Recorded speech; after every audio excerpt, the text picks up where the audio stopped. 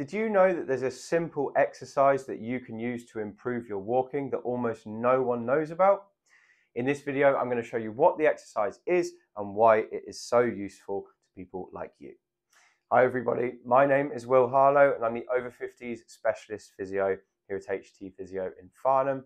And today I'm going to be revealing one great exercise that almost everyone can use to improve their walking. Now, before we dive into the content of the video, if you haven't already, please hit like on the video and subscribe to the channel, because then you'll be the first to hear about our new videos when they come out. And we've got loads in store to help people improve their walking and their mobility. And if you're finding these videos useful, please consider sharing this channel with a friend or a family member, because then it will help someone else and it will help the channel grow, because all of our growth comes from people sharing it. So thank you so much for considering that. Now that that's been said, let's talk about problems that people have with walking, and I'll show you this exercise that can help. So one of the big problems that people have with walking is that they start to feel very fatigued when they walk. They get aches and pains in their lower limbs, which usually indicates that their walking is not efficient. We also find people come into the clinic saying that they're tripping or they're stumbling. They don't feel stable on their feet because something is not quite right in the lower limbs. Maybe they've got a weakness there, or their balance is not great. But whatever it may be, there's a commonality with many of these people. And the other commonality they have is that many of them also have knee or ankle pains. And these pains are often not bad enough for these people to not walk. They just feel like a niggle, but they're enough to bother the person. They're enough to say, oh, my knee's a bit sore today, and at the end of the walk, they have to give it a rub. And for many of these people that have all of these problems, there is an exercise that can help. And the exercise works off the premise that as we get older, we tend to move around less. And as we move around less, we tend to get weakness in certain muscles in the lower limbs. And lots of the exercise programs that you'll find online target the glutes and the quads and the calves, but there is a muscle group in the legs that is almost always forgotten about. And that is the muscle group called the ankle dorsiflexors. Now, the ankle dorsiflexors are the muscles that live at the front of your shin. So I'll show you where those muscles are now. So this is my shin here, and the muscle we're talking about here lives at the front of the shin. So this here is called the tibialis anterior. If you press around at the front of your shin, on the outside of the shin, you'll feel some soft tissue there, and that's the tibialis anterior. And its job is to pull the toes up, kind of like that. So its job is to bring your toes up when you walk. So it's a very, very important walking muscle, because every time we take a step, in order for our foot to clear the ground, the tibialis has to pull your toes up so that you don't catch your toes on the floor. So as you can see, this muscle is responsible for people who trip, because if it's not working well, you're not pulling your toes up from the floor and your toes are catching. So if you have a weakness here, that's very common for tripping. The other thing that it causes, if it's weak, is fatigue all over the leg, because other muscles are having to compensate to lift your hip up so that your foot is not catching the floor. So if your toes aren't pulling up, something else needs to bring your foot away from the floor, and that usually becomes your hip. So if you have pain at the front of your hip when you walk, sometimes a weak tibialis can be the reason why you have the problem. It can also cause instability. So if you don't feel very stable, sometimes the tibs are to blame as well, and tiredness all through the lower limbs when you walk. If you don't have a strong tibialis, your walking's not very efficient. So this exercise that almost no one knows about that can improve walking is a tib strengthening exercise. I'm going to show you the exercise now. You can have a go at home as long as it's safe and appropriate for yourself to do so. And hopefully it will improve your walking. So let's have a look at the exercise now.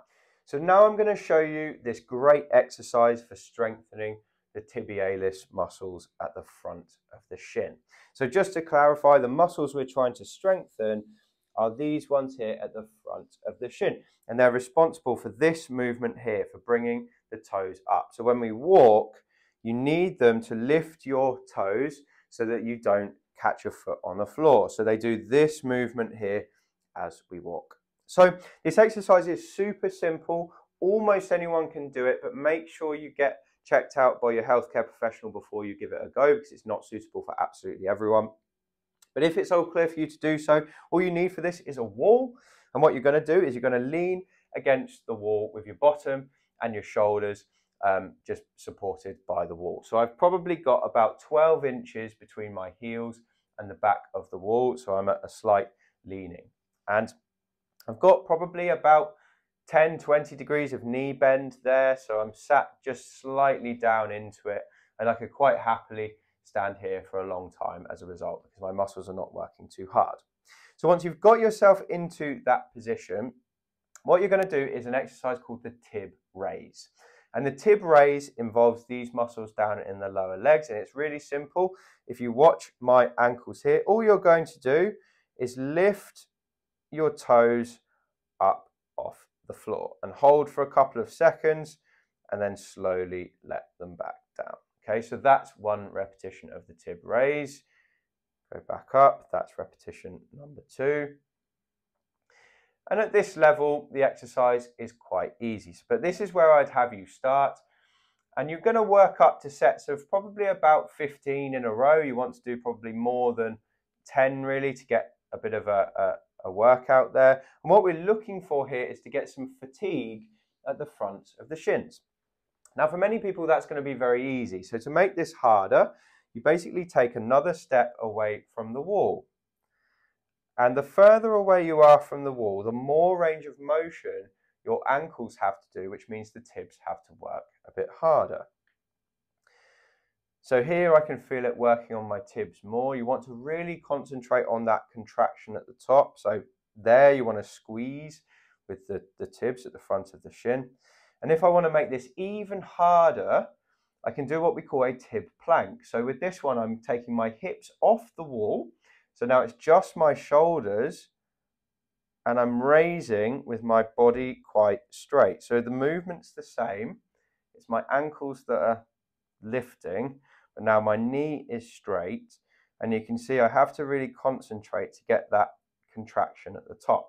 This only works if you're really concentrating on that contraction there, okay? So if you just take it halfway and drop it down, it's not going to do much. It has to be that full range of motion. So start off with your feet 12 inches away. If you can do 3 sets of 20 with no problems, take your feet a bit further away and repeat there. You'll find it harder. And if that's nice and easy, then go into the tib plank and lift like that, because that makes it a touch harder. For most people, I recommend doing 3 sets of this exercise each day. You can space it out throughout the day, or you can do them all in a row with 1 minute's break between them. And that's going to build up strength in your tibs and improve your walking as a result. So that is the tib raise exercise. It's one of my favorite exercises for people who want to improve their walking. And I hope if you give it a go at home, you notice the improvements after several weeks, and you stop tripping, you feel more stable, and you don't feel as much fatigue in your leg as a result.